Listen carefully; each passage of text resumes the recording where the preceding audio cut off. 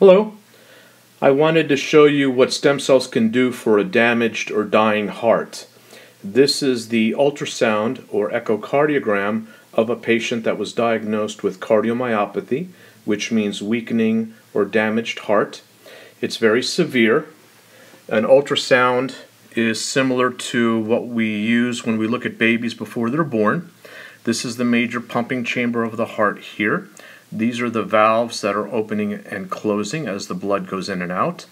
This is the muscle around the heart chamber that squeezes, and as you can see, it's barely coming in on this patient.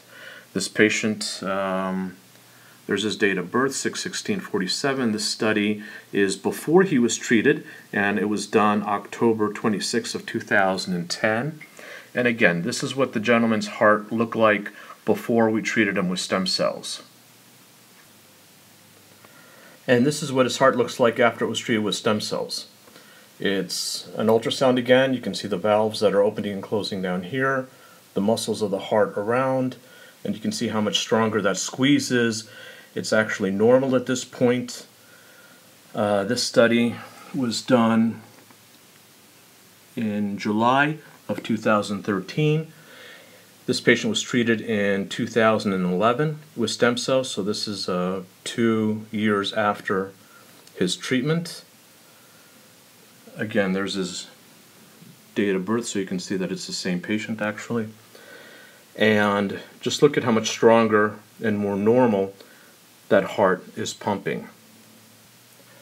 So again, this is before stem cells, and you can see those walls are barely moving in.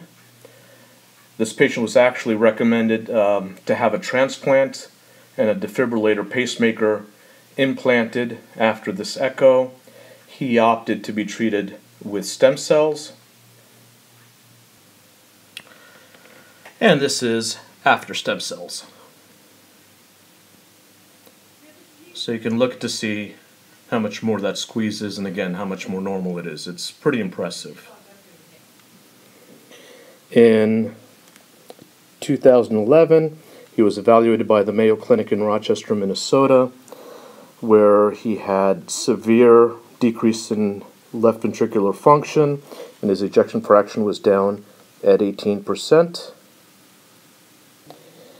His most recent echocardiogram, which is from July of 2013, the one that I just showed you, has his ejection fraction at 55%, which is normal.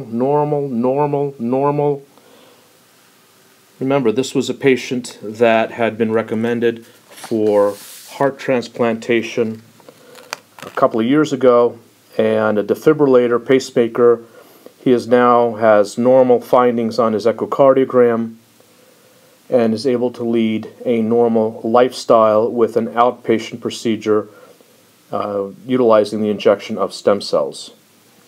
So how did we accomplish this? Well, what we did was we took stem cells from the patient's blood, fat, or bone marrow.